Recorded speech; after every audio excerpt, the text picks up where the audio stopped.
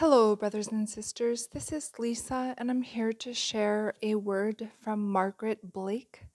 The title is Word of Warning, and this was posted January 22nd.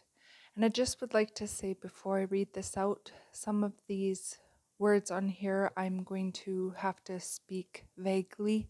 I do recommend that you please read the transcript and get the words because some of them I'm not going to be able to repeat on here due to censorship.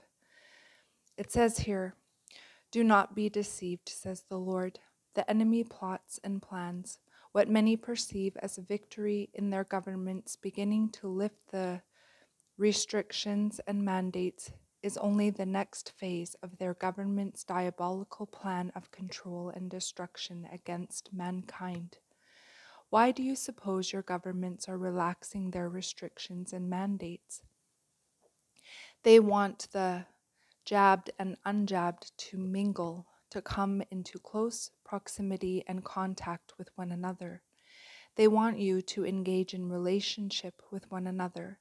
They are counting on the jabbed to transmit and transfer spike proteins and other contaminants onto and into the unjabbed. They are hoping that this mingling, interacting, will facilitate a means of cross-contamination.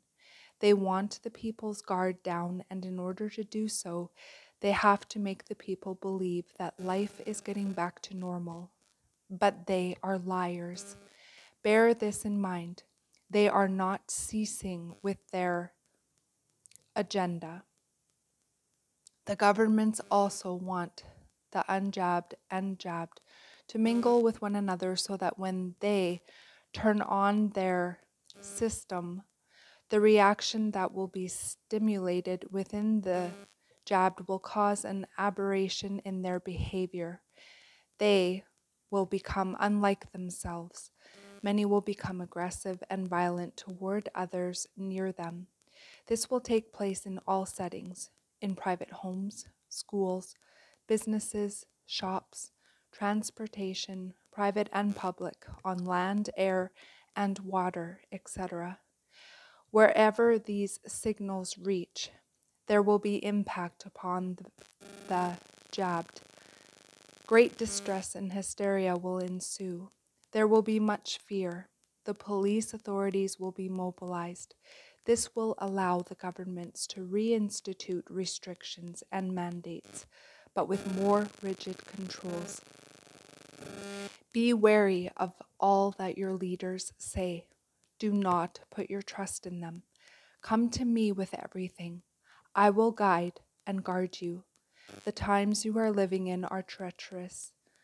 I said there would be wars and rumors of wars, that the days would be as they were at the time of Noah.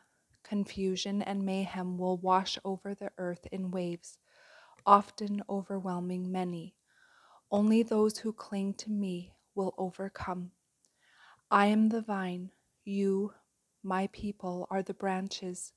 Cling to me. Your lives depend upon me. I am your Savior. And that is the end of this message. There are also scriptural references that go with this word. I will post the link in the comment section. I pray you all have a beautiful day in the Lord. God bless each and every one of you, and I will see you either next video or in the air. Bye-bye.